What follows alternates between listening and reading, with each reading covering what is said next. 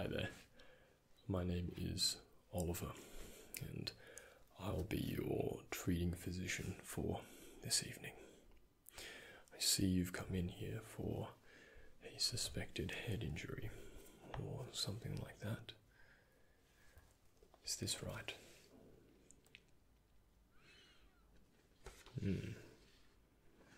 I understand. Well, I know the nurses would have seen you prior to seeing me. However, I did just want to peruse your medical chart to make sure I have all relevant and necessary information, including your medical history. So, please bear with me as I peruse your chart. If you'd just like to take a seat where you are while I peruse for a moment, dear.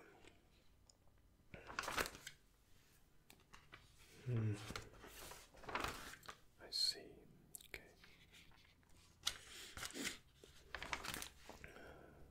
Okay. Right. So, do you have a history of any high blood pressure or cardiac issues or heart and lung issues that I should know of? It always pays to double check, even after checking the chart. But it says here that we have a suspected head injury. What do you think? Is that accurate or? Okay. Right. Well, as I mentioned earlier, the nursing staff would have taken your vital signs already, namely your blood pressure, your heart rate or pulse, as well as your respiration rate, respiratory rate, and temperature. So, all of those came back okay, which is promising. However, after a head injury, we would like to err on the side of caution, of course. We want to be sure that you can walk out of here knowing that there are no central or peripheral issues that we might not pick up. So today, we'll be going through an assessment, some medical tests, to ensure that you are feeling fine post-injury. As minor as it is, or mild as it is, I'd just like to be safe. Better safe than sorry, of course. Less paperwork for me, but also ensuring your safety. Well, I'll just get my gloves on here. Give me a second. It never gets any easier getting these on, especially after having sanitized so much today. Please, bear with me.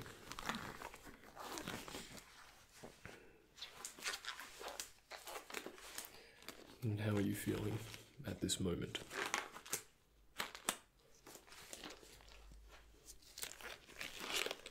I see. Do you feel dizzy? Any headache? Shortness of breath? Okay. I understand. Right. Now, I'll be asking you a series of questions and performing a few tests. Like I mentioned, none of these will be invasive, very general tests to ensure your safety. I'll just start off really quickly by inspecting your eyes. After any sort of head injury, we want to inspect for our level of consciousness and responsiveness using a scale known as the Glasgow Coma Scale. So please do try your best to relax. relax as best you can, please, while I inspect and observe and examine your eyes. Please just look ahead, concentrating on nothing in particular while I inspect your eyes for any abnormal responses, which appears to be clear. So that's good news. With the Glasgow Coma Scale, also checking for verbal response, or responding to me and my questions. And you've already checked off that side of the assessment, as of course you are responding to me and my questions. But I'll just ask you your full name and date of birth, please. Just your full name and date of birth. Okay. Excellent. No issues there. The last thing I'll ask you to do is just what we call a voluntary muscle contraction and being able to follow a gross motor command. Essentially, I'll just ask you to squeeze my hand, or just my gloved section, please, for infection control. Just give my hand a firm squeeze, please, as though you are going to shake my hand. And then could you please repeat that with the other side for me? Yep. Just with the other side, yeah. Squeezing my hands. Excellent. So it appears that we are completely conscious, of course. And on the Glasgow Coma Scale, we rate a 15 out of 15, which is top marks and full consciousness. No signs of any abnormalities, rather, there. The next thing I just like to check is a few respiratory things. As I'm going to be getting quite close, I'll just be wearing a mask here for safety reasons. Just apply this one over the top. Excellent. Now I'll just have my stethoscope prepared now. If I could just ask you to please relax as best you can, sitting up nice and tall. That's it. Prim and proper posture, exactly. I'm just going to be placing the stethoscope on various parts of your front of your chest, as well as on the back, listening for any abnormalities, any changes to your breathing, breath sounds, etc. So, just a routine thing. I'll get you to breathe in through your mouth and exhale through your mouth as well, please. Nice, strong, deep breaths, please. Does that make sense? Right, well, let us continue. Starting on the front. Now, this is a little bit cold, so I'll just warm it up for you. Okay, that should do it. So, are you ready? Yeah, nice deep breath in through the mouth, out through the mouth.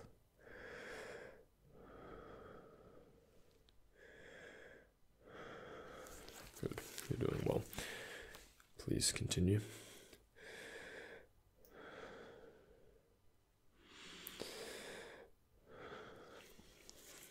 How are you feeling so far? Excellent. Let's continue. We're almost done. I'll just do the posterior side of you now, or the back part of your lungs. You're doing well. Keep up the good work. In through the mouth, out through the mouth.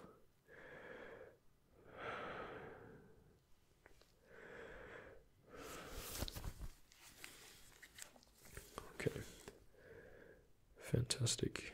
And then up top here. Well done. Right. How do you feel? Not short of breath or struggling to breathe or anything like that. Moreover, it's not painful, sharp or sore pain at all when you inhale, especially deeply. Understood. Well, just remove this mask now. And I did just want to have a bit of a palpate of your head. I know the nurses would have inspected to make sure that your head was looking okay. But I just want to do a quick inspection up top there.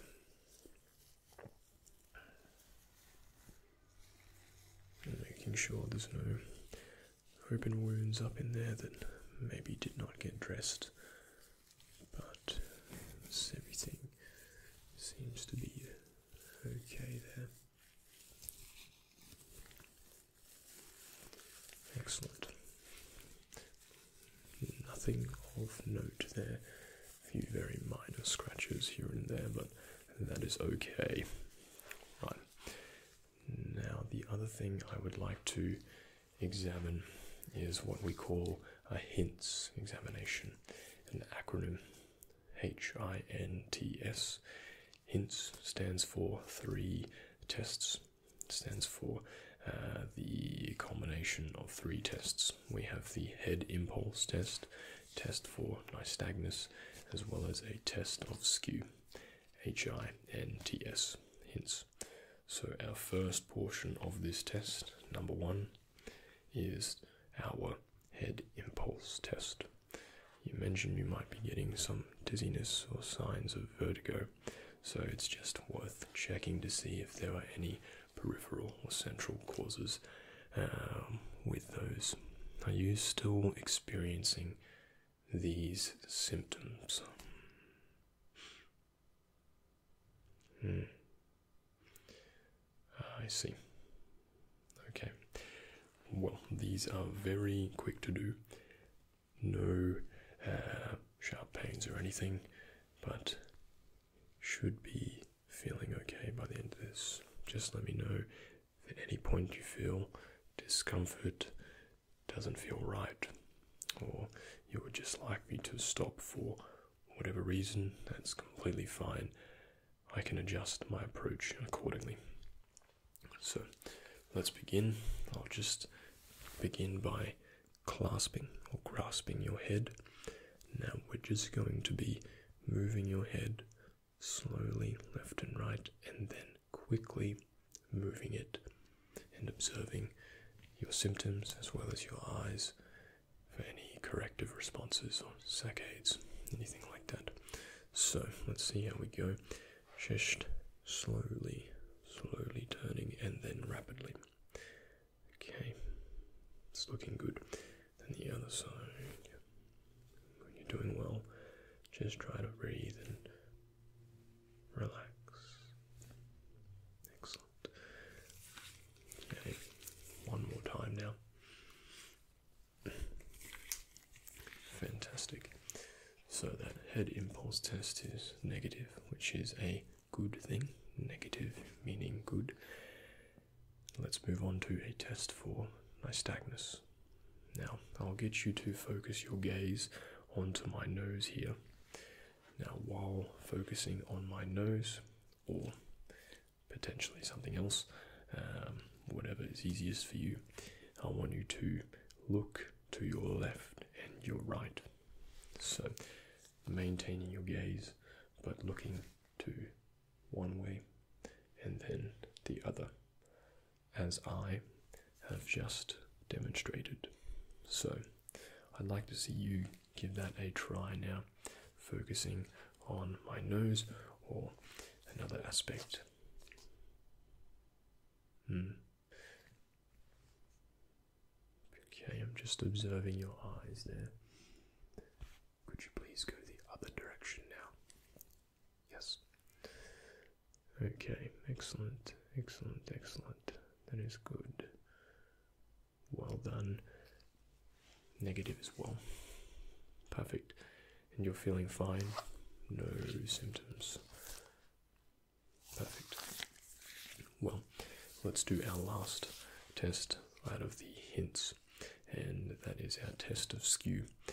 So for this test, I will be covering one of your eyes, like so, feeling like that, and then switching to cover the other eye quite quickly. So we'll be covering your left, covering your right quickly.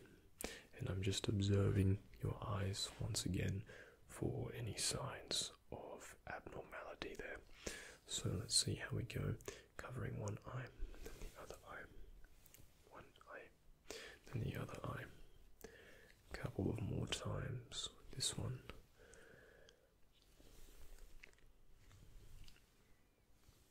I see. And that is okay as well. Negative. So let's continue. You're doing well so far. And again, we're just making sure that we are as thorough as possible. I would hate for you to walk out of here and to find out we have not identified something because we were careless. So let's continue on. Next, I'll be checking what's known as your dermatomes and your myotomes. Neurologically linked, the dermatomes are areas of the body that are innervated by a single spinal nerve.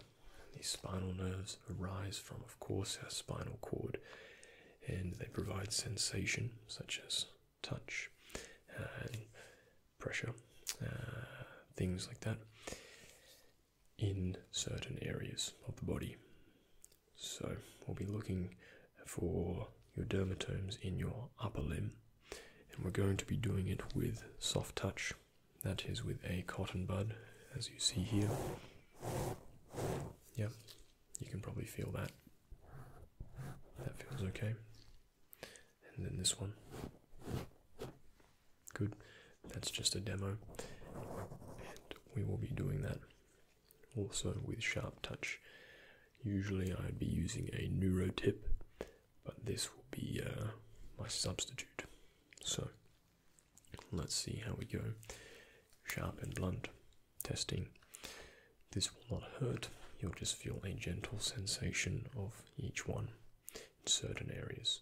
So we start with our C4 across the acromioclavicular joint in the anterior portion or front portion of our shoulder region there.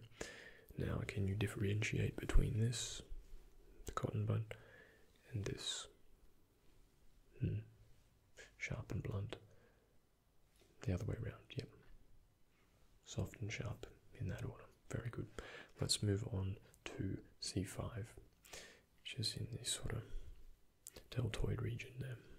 Now, if you could please close your eyes throughout this, that way you don't see what is happening. Just try to relax while I put the bud here. Do you feel that on your deltoid or on the side of your shoulder? Excellent.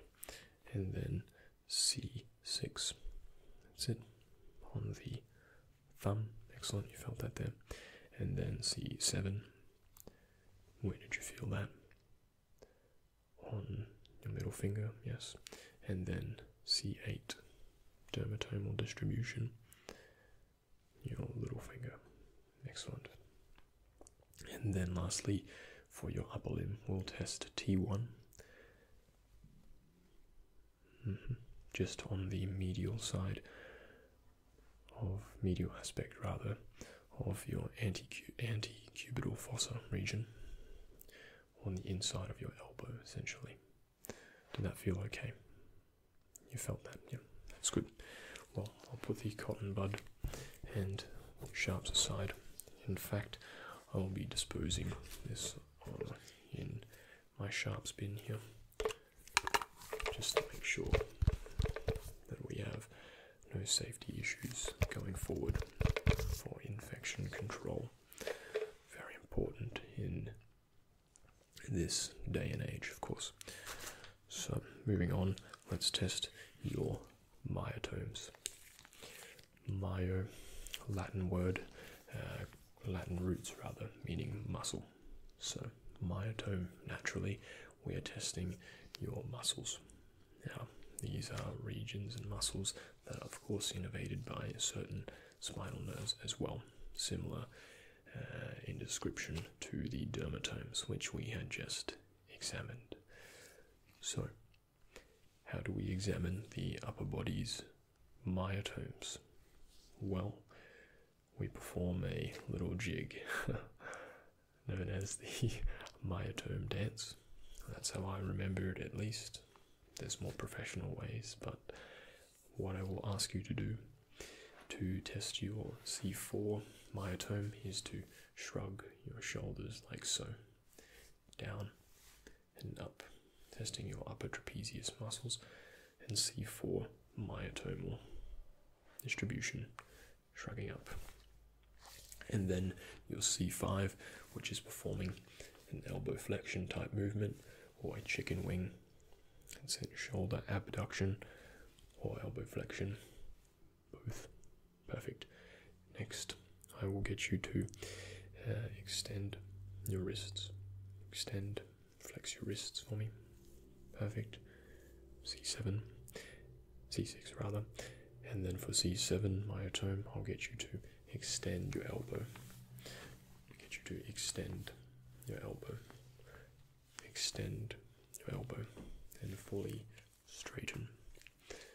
Perfect. It's looking very good. You're following along well. Let's move on to our C8, which is our wrist, finger flexion rather, and thumb extension. This sort of position. So finger flexion, thumb extension. Please imitate that for me now. Perfect. Double thumbs up. And then our last one for our upper body myotomes, I'll get you to do your fingers, moving them apart, splaying them for your T1 myotome. Excellent. Call that finger abduction. And that is looking quite good as well.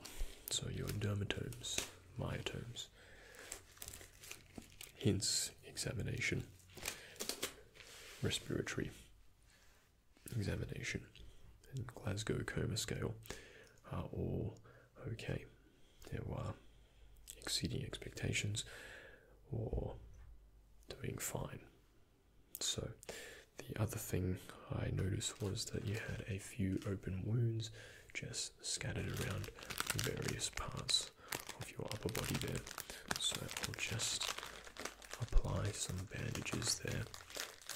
The nurses definitely got most of them, but I just noticed a few where we could apply some extra bandaging just over there.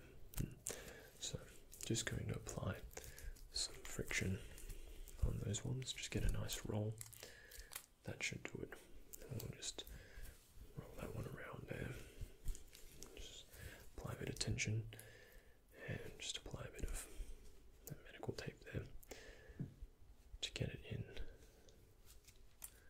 the right area. Now that side's done. Let's just do the other one now.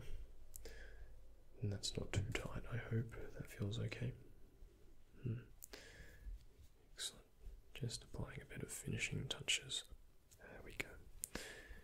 Perfect, and that should do it. Just roll that one up. Make sure that stays. Okay, I'll just place the excess aside. And I noticed on your chart earlier that you were reporting or complaining of a little bit of lower back pain. Now, is this right? Do you have any pins and needles or numbness or any bladder and bowel issues? I see. Okay. Well, what I might do is provide you a referral to a physiotherapist just to get that checked out if it is a concern of yours. Allow me to write down this referral now, and I also provide a script that you can take to the pharmacist in order to acquire some medication for your headaches. Just some non-steroidal anti-inflammatory drugs, or NSAIDs as we call them, to help with your headache symptoms and general low-level pain. So here is your script. Just hand that one to you. Yeah, it's got my signature on there. Should have no troubles if you just present that one to the pharmacist downstairs, and I'll send an email giving the physios a detailed handover about your lower back pain. In the meantime, I'd hate to leave you without anything done for it, but I did recently complete a taping course, and I can apply some tape over that lower back region for you, just to ensure that you don't walk out of here with nothing done on your back. So I'll just get the tape prepared. Now, this is kinesiology tape, or flexible tape, and it's quite a big roll, as you can see. So we'll just snip off a little bit of that. Now, you're not allergic to any band-aids or adhesives that you know of. Okay, we'll just snip off about that much, and that's just going to go horizontally across your lower back.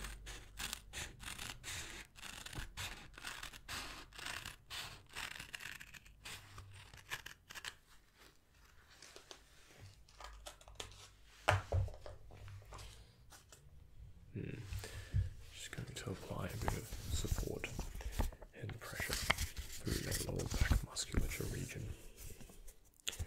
And we'll just apply some of that. Just give that a bit of a rip down the middle. Now, if you could just lean forward for me ever so slightly. Perfect, just like that. We'll just apply this tape.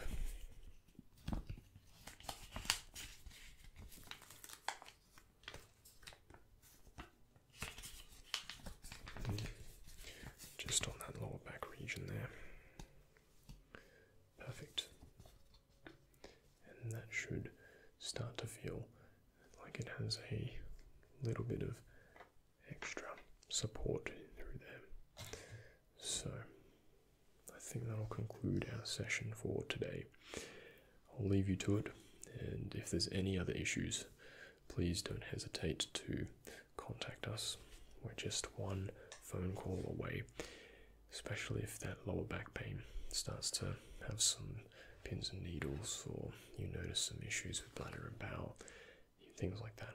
Muscle power loss in the legs, sudden muscle power loss. Please don't hesitate to get in contact with us. Also, if you have any of those symptoms from earlier, such as the quite aggressive vertigo, as well as those dizziness, that type of thing. But from what it seems, all the tests I've performed previously, you are okay. There's no issues there. But take that script that I wrote you to the pharmacist downstairs, and you'll be able to have some medications there just to help out until you start to feel 100%, which we should be feeling very, very soon. Okay, I must duck off now. I've my next patient, but glad to see you, and I hope you enjoyed your experience here today. Take care, and I would appreciate it if you hit that thumbs up button, but also click the subscribe button and the notification bell for more ASMR content like this one. Take care, and I'll see you all in the next video. Thank you to my amazing patrons: Megan, Electra, Amado L, Joaquin, Gabriel, Patrick, Troy, Andres Olan Vasquez, Stephen Underwood, Anthony Espinoza, Michaela Rajanen, Blaine Bettinger, David Emanuelson, Beth Burton, Josh Santana, Fun Size Kiki, Fading Muses, Here's Mikey, Curious Madcat, Stephen Joyce, Abby Lynn, James Peacock, Jessica Montez, Kylie Denton, Julia, Leah. Thank you, thank you, thank you, thank you, thank you.